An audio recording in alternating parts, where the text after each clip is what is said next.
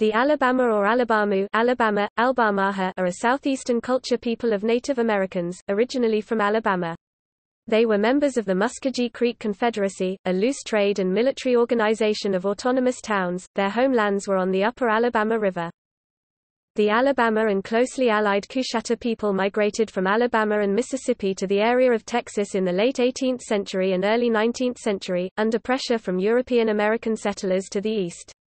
They essentially merged and shared reservation land. Although the tribe was terminated in the 1950s, it achieved federal recognition in 1987 as the Alabama Coushatta Tribe of Texas. Its 1,137 members have about 4,500 acres 18 square kilometers of reservation. The Alabama Quasat Tribal Town is a federally recognized tribe, headquartered in Wetumpka, Oklahoma.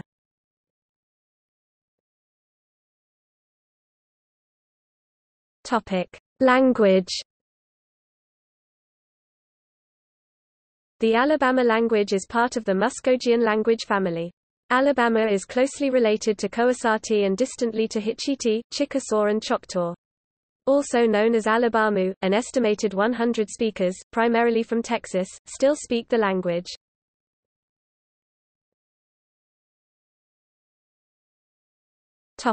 History. The Alabama first encountered Europeans when Hernando de Soto arrived in 1540. See here for other de Soto contactees. In the 18th century, the French arrived on the Gulf Coast and built a fort at what became Mobile, Alabama. The Alabamu and Coasati tribes were part of the Creek Confederacy. They had less contact with British settlers than other Creek tribes did. They were the first to leave when British settlers swarmed into the area by the middle of the 18th century, after the land was ceded by the French following the British victory in the 7 Years' War, known in the colonies as the French and Indian War. Under pressure as well by Native American enemies, the Alabama and Coushatta tribes wanted to avoid the powerful Choctaw in present-day Mississippi. They moved into territories of future states, first into Louisiana and then into Texas.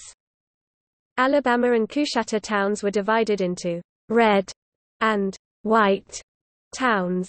The white towns were responsible for keeping the peace and for providing refuge, while the red towns were responsible for conducting military campaigns. Though they had red and white towns, the Alabama Coushattas thought of themselves as a peace-loving people. In 1795, the Coushatta arrived in the Big Thicket area of East Texas. In 1805, nearly 1,000 Alabama came to Tyler County's Peachtree Village in East Texas. The two tribes developed a strong friendship as they roamed and hunted their new land together. In the early 19th century, the Texas Congress granted each tribe 2 strips of land along the Trinity River. Their land was soon taken over by European American settlers, leaving them homeless.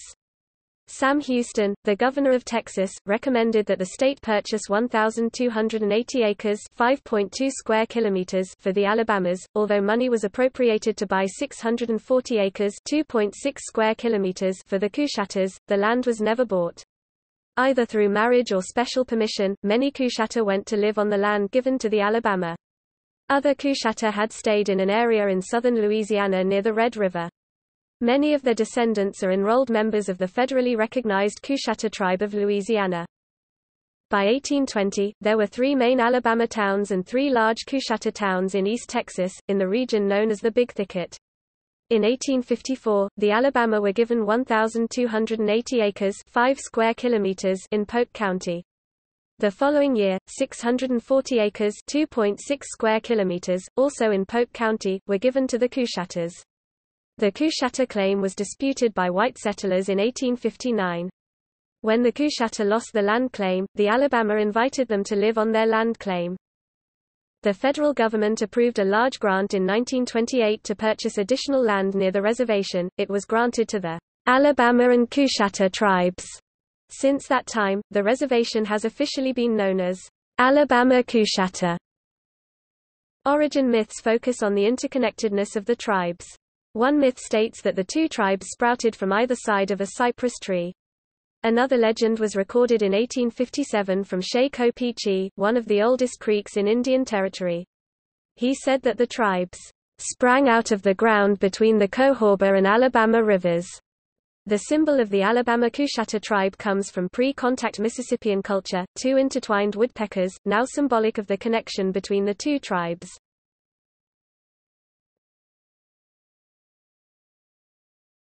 Topic: Cultural practices.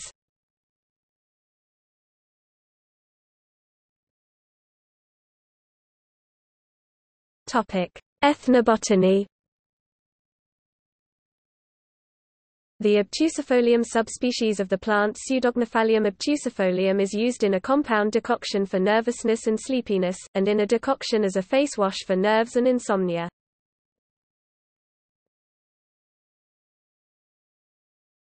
Topic: Contemporary tribes.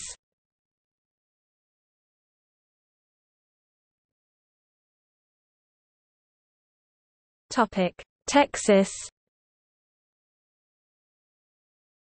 The Alabama who relocated to Texas supported Texas independence. In gratitude, Governor Sam Houston recommended that Texas purchase land for the tribe when their existing land was overtaken by settlers. The two tribes share many cultural characteristics. In a hearing before the Indian Claims Commission in 1974, Dr. Daniel Jacobson suggested that the Alabama and Coushatta tribes were culturally related because of intermarriage. The Handbook of Texas reports that the languages come from the same stock, even though there could be some word variants. They merged with the Coushatta to become the present-day Alabama Coushatta tribe of Texas. Although long under state trusteeship because the state controlled public lands, the tribe achieved federal recognition in 1987 by an act of Congress, rather than by administrative process of the Department of Interior. The law that restored the tribe's federal relationship prohibited such gaming as was then prohibited under state laws. The current tribal lands are in eastern Polk County, Texas. The Alabama Coushatta Indian Reservation, Texas' oldest reservation, located at 30 degrees 42 minutes 50 seconds north 94 degrees 40 minutes 26 seconds west, has 18.484 square kilometers (7.137 square miles) of land. The land purchased by the state and assigned to the Alabama in 1854 was expanded by another purchase, under a federal grant in 1928. The 2000 census reported a resident population of 480 persons within the reservation. As of 2010, there are some 1,000 members of the Alabama Coushatta tribe.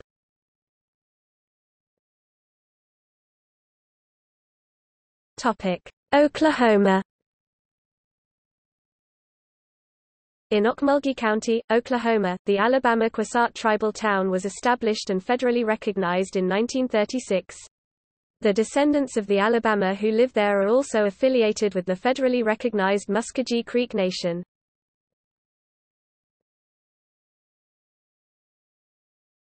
Topic: Tribal economy and gaming. In the tribe's earlier years in Texas, gathering, hunting, agriculture, fishing, and trading were its main economic pursuits. In more recent years, the Alabama Coushatta tribe has relied on the service and entertainment industry to generate revenue and jobs on the reservation. In 2002, the tribe opened a convenience store, gas station and tobacco store on U.S. Highway 190, which can sell products tax-free because of the tribe's sovereign status. This business complex is slowly becoming profitable. The station generates a small profit margin and a limited number of jobs. The tribe opened an entertainment center for tourists. The center offered casino gambling. The tribe believed it satisfied requirements of the 1992 Texas lottery law that permitted the state lottery, horse racing, and dog racing. The Alabama Coushatta, a Christian community, allows no alcohol in the casino. The tribe was successful in generating revenue and jobs. The center offered jobs to 87 tribal members, greatly reducing unemployment from 46% to 14%. Revenues from the entertainment center provided the tribe with funding for health services, the elderly, educational opportunities for youth, social services, and housing. Such jobs had a multiplier effect within the regional economy, with businesses reporting an increase in sales and tax revenues. The entertainment center benefited not only the tribe, but also the surrounding regions by creating more than 495 jobs and paying $4.3 million USD in wages and nearly $400,000 USD in federal taxes. After the center had operated for 9 months, the state brought suit against it in 1999. A federal court ruled that the Alabama Coushatta had to close their entertainment center. The federal courts made this determination based on the conditions of federal recognition in 1987, which banned tribes from gaming prohibited under state laws. In July 2006, the Alabama Coushatta sued lobbyist Jack Abramoff and his associates for attempts to defraud the tribe in seeking to defeat state legislation in 2001 that would have given them authority to run the casino. The tribe claimed the lobbyists had hidden their motives in representing the competing Coushatta of Louisiana, which ran their own casino, and mobilized Christian groups in an underhanded way. A Senate investigation in 2006 revealed that several tribes were defrauded of tens of millions of dollars by Abramoff and associates on issues associated with Indian gaming. The 4 tribes that Abramoff persuaded to hire him were all newly wealthy Indian gaming tribes. They included, Michigan's Saginaw Chippewa, California's Agua Caliente, the Mississippi Choctaw, and the Louisiana Coushatta. The Abramoff scandal received widespread public attention and he was prosecuted. On March 29, 2008, Jack Abramoff was sentenced to 5 years and 10 months in prison for pleading guilty to fraud, tax evasion, and conspiracy to bribe public officials. Abramoff made a deal to cooperate with investigators to provide information about his relationships with several members of Congress. Federal sentencing guidelines indicated a minimum sentence of 108 months in prison. Because of Abramoff's cooperation with the government, his sentence was greatly reduced. He was released from prison on June 8, 2010 and completed the remaining 6 months of his sentence in a halfway house in Baltimore. Without the casino, the tribe has no funding for economic programs. More than 300 jobs have been lost in Polk County. The Alabama Coushatta tribe has been trying to gain state and federal support to reopen the entertainment center, for the economy of both the tribe and the surrounding regions. Over the years, the tribe has struggled to rebuild its economy in a depressed Polk County. We should be candid about the interests surrounding Indian gaming. The issue has never really been one of crime control, morality, or economic fairness. At issue is economics. Ironically, the strongest opponents of tribal authority over gaming on Indian lands are from states whose liberal gaming policies would allow them to compete on an equal basis with the tribes. We must not impose greater moral restraints on Indians than we do on the rest of our citizenry. Daniel Inouye, senior United States Senator from Hawaii. The Indian Gaming Regulatory Act (IGRA), passed by Congress in 1988 after the act that restored federal recognition to the Alabama Coushatta, established the framework that governs Indian gaming. The IGRA allows tribes to develop casino-style operations that could improve governmental services and economic conditions in Indian country. According to the IGRA, tribes have the exclusive right to regulate gaming in Indian territory, except when gambling is contrary to federal law or when a state completely prohibits a form of gaming. The IGRA recognizes 3 different classes of gaming. Class 1 gaming includes traditional tribal gambling, such as stick and bone games. Class 2 gaming includes bingo, pull tabs, etc. Class 3 gaming includes large-scale gambling operations. Class I gaming is controlled completely by the tribes. Class 2 gaming is regulated by the tribes with oversight by the National Indian Gaming Commission. Class 3 gaming may be allowed in a state that allows large-scale gambling operations, even if it allows only low-level operations. Also, Class 3 gaming is subject to agreed regulatory procedures in tribal state compacts, which states are required to negotiate in good faith. Without a tribal state compact, no tribal casino can be permitted. Tribes find fault with the provision about tribal state compacts, because under the 11th Amendment, which provides for state sovereign immunity, tribes are not able to sue any state to enforce the requirement to enter into such compacts. Thus, while the IGRA gives tribes the right to have casinos, the 11th Amendment gives the states the right to refuse to negotiate tribal state compacts. The Indian Gaming Regulatory Act requires that gaming revenues be used only for governmental or charitable purposes. The tribal governments determine how gaming revenues are spent. They are typically used to invest in infrastructure for tribal members, such as housing, schools, and roads, to fund health care and education, and to develop a strong economy. Indian gaming is considered the most powerful economic development tool available on most Indian reservations. The National Gaming Impact Study Commission has stated that, "No economic development other than gaming has been found." Tribal governments also use gaming revenues to develop other economic enterprises, such as museums, malls, and cultural centers that attract tourists and other visitors. Indian gaming can provide substantial economic benefits in states where a tribe and state work together.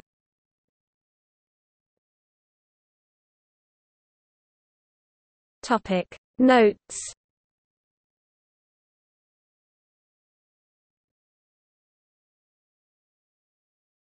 Topic See also: List of Native American peoples in the United States.